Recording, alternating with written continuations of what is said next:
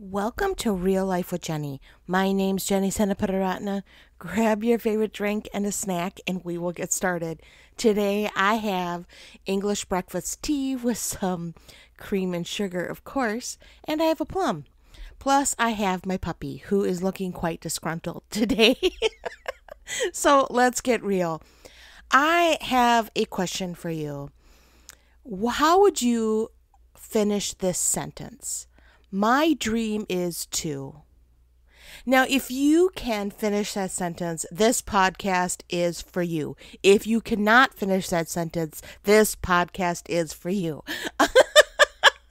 No, this week has been one of those weeks that I'm like, Lord, I need your strength. In fact, I've started my prayer journal, and almost every day it has been, and I haven't had a whole lot of other things to write in it. My daughter has been very sick this week, and she had a huge competition over the weekend. So lots of stress, like, will she feel better? Will she not feel better? She did great. We're super proud of her. But it is a really stressful situation. And we've all had those weeks, right? We've all had the weeks that we'd rather not do again. And so that on Sunday night, it doesn't really matter what night, we sat down to watch what, for me, is one of the most relaxing things to do, and that is a Hallmark movie. Now, you may not be a Hallmark fan. It's okay. We can still be friends. I am a Hallmark fan because it is predictable. I know when I sit down, I know what's going to happen. Like, I know the plot. I know how it's going to end. I know there's going to be a minor crisis in the middle. I do not need to stress that it's going to be a sad ending, because I do not enjoy anything that has a sad ending. Yes, I can live in denial. It's okay. But Hallmark movies are super predictable, so I absolutely enjoy them. So we sat down, we watched about a half an hour whenever we have a chance, just Sam and I, just to hang out and de-stress. And there was a movie about a writer. Now, my daughter is very passionate about writing. In fact, I'm probably a little biased, but she's very talented at writing. She has been able to write for different devotionals, and she's won some competitions, not only with our denomination, but in other situations. Writing is something she's very good at. So watching about a writer is always fun, even if it's fictional. So we're watching this show, and it is a millionaire author, which, really, I don't know if they even exist. Maybe they do. I am not a millionaire author. I am I published author. So this millionaire author is talking to someone that's interviewing him and finds out she started a book years ago, and she got to chapter 4 of her novel.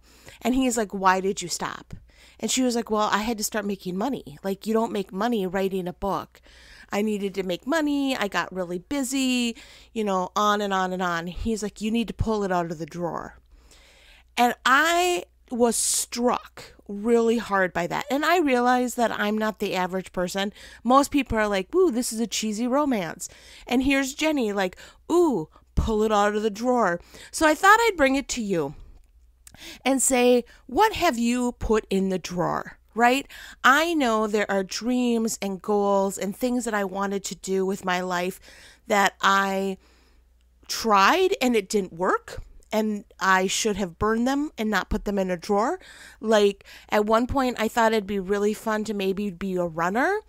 That is not my gift. It is not something I've enjoyed. I did a 5K and I was like, nope, I'm good. I discovered that I really enjoy walking because I am one of those people that's like, ooh, butterfly. I enjoy going leisurely around and just enjoying what's around me. So running is not something I put that to the side. We didn't even put that in a drawer. We put that in the fireplace. We lit it on fire and said that's no longer a goal.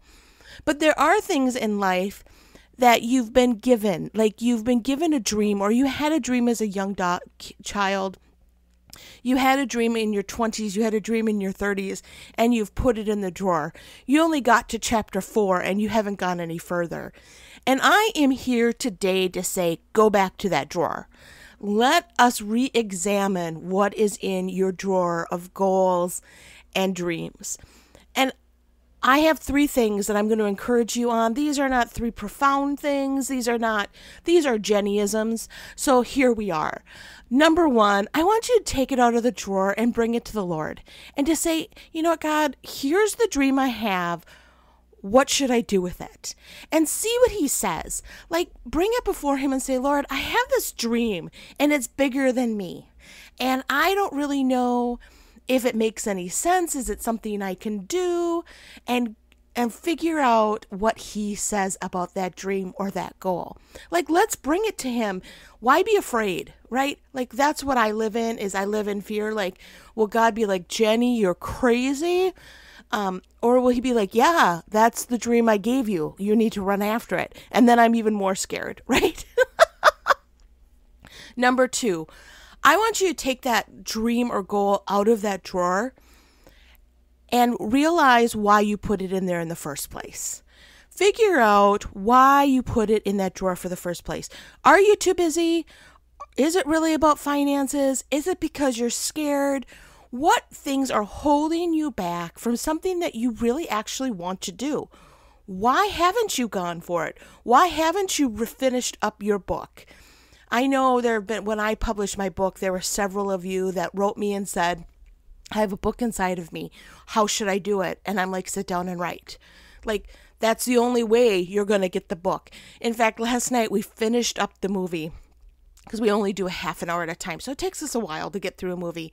And my daughter said, you know what? These people need to remember that a first draft is just that. It's a first draft. All you have to do is write it. The hard work's after that first draft. And I was like, that's very true. Because she's written a full first draft of a book, and now she's in the editing process, and it's a hard process. But really, it's about getting behind that computer or behind the typewriter or whatever you're going to do and sitting down and doing it. And that is so important when you're looking at your goals and dreams, is you need to realize what is holding you back. And is it a valid reason, or is it just an excuse? If it's really something you want to do, you need to make the time. You need to make the financial sacrifice. You need to move forward. And number 3, what's your next step? It doesn't need to be, I'm going to sit down, I'm going to finish this whole book in an afternoon. It is, I'm going to pull it up and I'm going to reread those first 4 chapters, and then I'm going to add to it. Right? It's a simple step. What's your third thing is what's your first step? It could just be dusting it off and going, here we go. I'm going to try this, but you're not going to change your life overnight. That's not how goals and dreams happen. You don't get to go and be like, hey, I'm going to be the next Joyce Myers, which, by the way, I'm not going to be. Well, I'm going to be the next Joyce Myers, and I'm just going to book a stadium and people are going to show up. That's not how life works. I mean, that's how God can work, I suppose. That's not normally how he works. There's small steps. There is speaking, like I get to, on a semi-regular basis, speak to senior groups. You know, I'm not filling stadiums. In fact, I'm not talking to millions of people. It doesn't matter. I'm taking one step at a time and seeing where God will bring me with my dreams and goals. And so this week, if you can say, I've always wanted to, and you can fill in that blank, I want you to do those 3 things. I want you to take it before the Lord and say, Lord, I've put this to the side. I've always wanted to do whatever it is, and I've set it to the side. Lord, will you help me in this area? And then take it and go, why have I not done it? Why am I scared? Why am I allowing my fears or limitations get before something that I really want to do? Maybe it's not something you really want to do. That's okay. It's okay to say, you know what? I've always wanted to be an acrobat, and now I'm 46 and I realize acrobatics is not my thing, so I'm going to allow that to be for the next generation.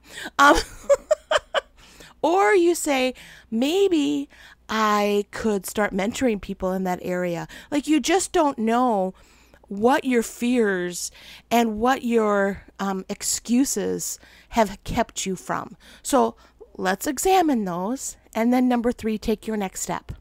Let's start moving towards our goals. What the lady said on there was she goes boldly after her dreams and lives the life that she's always wanted. And I honestly feel like we sometimes make excuses for our lives being what we don't want it to be because we're not willing to step out and say, you know what, I'm going to try something new. Because the biggest part of failure is not trying. And I realize that failure is one of my biggest fears. Really, it is. It's one of my fears that I'm going to do something and look silly. In fact, every single week when I record this podcast, I go out to my family and they're like, how did it go? And I'm like, well, we'll see. It wasn't that great. I'm always afraid that it's going to be an ultimate failure. But you know what? I try and I do it anyway. Does it always hit it out of the park? No, it doesn't. But I always try because I do not want to ever say I didn't go after my dream. I just sat back and let other things happen because I did that for 46 years. And today's the day it stops. And I hope that this week is the week it stops for you. I want you to go into that drawer, pull out your dreams and goals and say, I've always wanted to. Lord, help me. May that be your prayer this week. Well, that's all I have for you this week. You can find me at Real Life with Jenny on Instagram and on Facebook. Also at christconnection.cc/Jen. All of my info is there. I would love to connect with you. If you have a dream or a goal that you want someone to pray with you with, and you're maybe a little embarrassed because it's an odd dream or it's really a big dream, woohoo, I'd be excited for that. Contact me. I'd love to pray with you. I'd love to stand beside you and say, hey, you can do this. It's okay. Do not be afraid of a dream that's too big. Do not be afraid of a dream that seems unattainable. That is a dream that God gave you. And do not step to the side and say, let someone else do it. Don't let God use someone else. Let him use you. Let's go after our dreams. Let's go after our passions. And let's stop living a life that we just get through today and start going after what God has called us to do. You all have a great week.